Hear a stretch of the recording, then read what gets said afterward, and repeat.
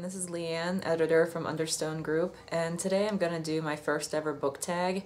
I've seen book tags floating around all kinds of YouTuber or booktubers channels, and I thought I'd try one out. So the one I picked was the beautiful book covers tag, and so let's get started. The first question is choose 5 of the most beautiful books from your collection. The first one I have here is Snowflower and the Secret Fan by Lisa C.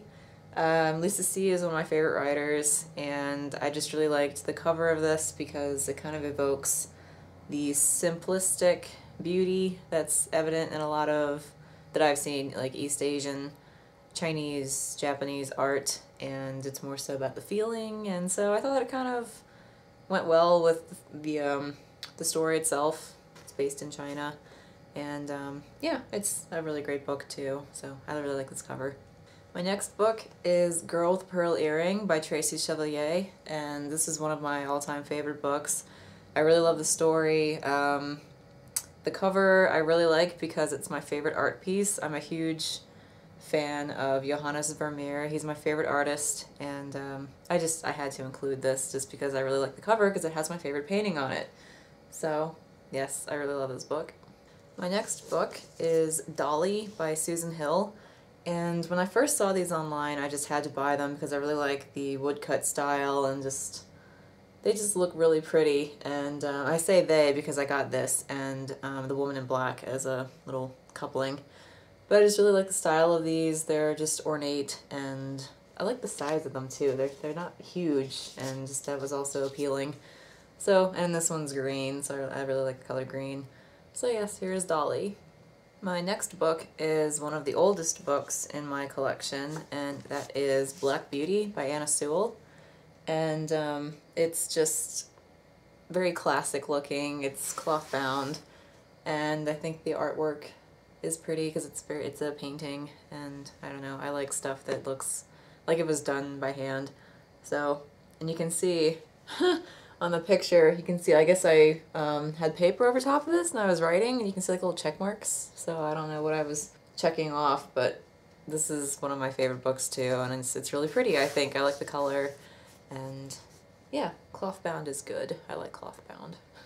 My 5th book for the first question is The Sandman by Neil Gaiman and Yoshitaka Amano. Well, written by Neil Gaiman and illustrated by Yoshitaka Amano. My aunt gave this to me, and I love the art style. The cover's really pretty, it's shiny, but it's not tacky looking, and it's once again just hand-drawn artwork is something I always appreciate. So, and the art style in this is so pretty, and Yoshitaka Amano is one of my favorite artists as well. So yeah, I had to include this one. The next request is choose a beautiful book that features your most favorite color. It's hard for me to pick a favorite color. It's hard for me to pick a favorite anything, really. Usually when I say I have a favorite, that means I have like 10 or 15 other favorites that are on like the same level. So I tend to go for jewel tones or deep tones of color. I don't know, I just appreciate those more. Kind of like, my favorite color, I guess the related to this book, is like the color of this cardigan. So it's an Edward Gorey book, St. Melissa the Mottled, and just that color is one of my favorite ones. I like the deep wine red colors. And this book is weird. When I first read it, I didn't really know what the point of it was, so I need to read it a couple more times, I guess. It's like the most confusing Edward Gorey book I've ever read thus far. But it's in my collection because I'm trying to collect all the pomegranate books, so I had to include it. So, yeah, favorite color. The next request is choose a beautiful book that features your least favorite color. And coincidentally, it's also another Edward Gorey book, and that is The Doubtful Guest. I can't stand the color yellow. I've never liked it. When I saw the movie Sin City for the first time, that further, proved my point as to why I don't like the color yellow. I had my high school art teacher told me that when she was in college, one of her art professors taught her that the color yellow is the color of the criminally insane. So I was like, oh, more justification why I don't like the color yellow. So, Doubtful Guest, Edward Gorey. I don't like this color. The next request is choose your favorite cover of a classic. So, I have one that's not a straight, this is the classic book, but it's, it's a visual interpretation. It's a graphic novel version. and I picked Sense and Sensibility by Marvel. And I love the drawing style, and this is a really pretty color. You've got, you know, the seriousness up here, and it's all elegant and pretty.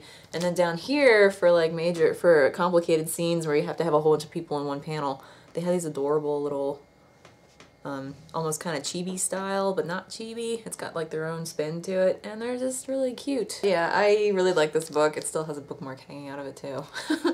But yes, I really like stuff like this, taking classics and turning them into graphic novel form, so I wanted to include this one, so this is my classic. Next is choose your favorite cover of a children's book. Most of my children's books are at my parents' house in my closet in my old room, so I don't have them with me, but I do have 3 on my bookshelf right now that I would consider kids' books, and the one that I picked is one that I most recently found at a Goodwill for like $2, and it's a hardback, and it's The Clockwork 3 by Matthew J. Kirby. It's a really fun read. I really liked it.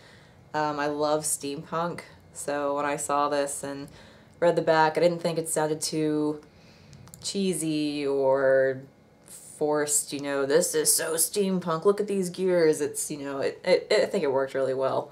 So I really like the cover as well, as, you know, and the man, the automaton, isn't in it as much as I thought it was going to be, but that was okay because it still worked out fine. I really like the book still, so, and I like the cover.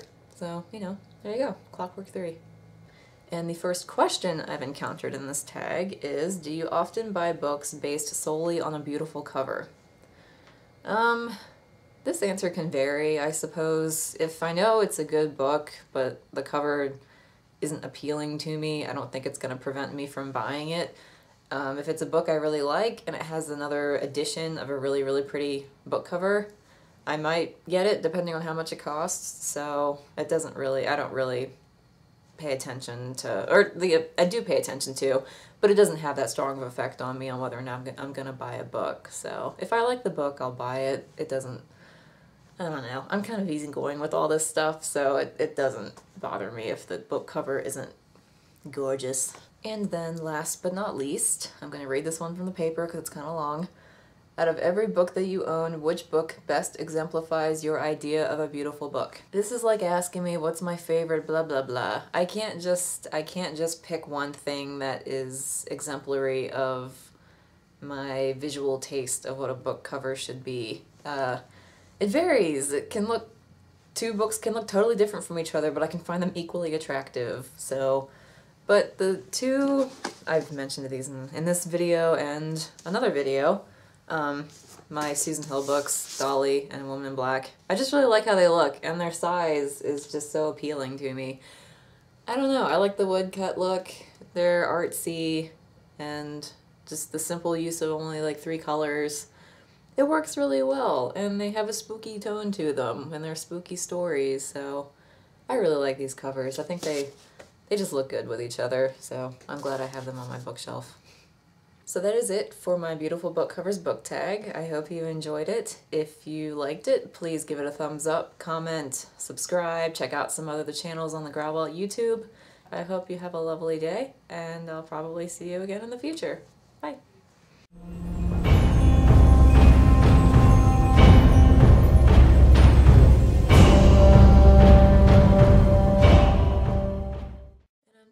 Rocking my Ariel Bissett t-shirt, and I love it because it's so cute, and I really like her channel. Ariel, you're really awesome, so I'm happy to support you. I love your shirt, and I got the bookmarks too. Those are really fantastic as well. So yeah, that's it.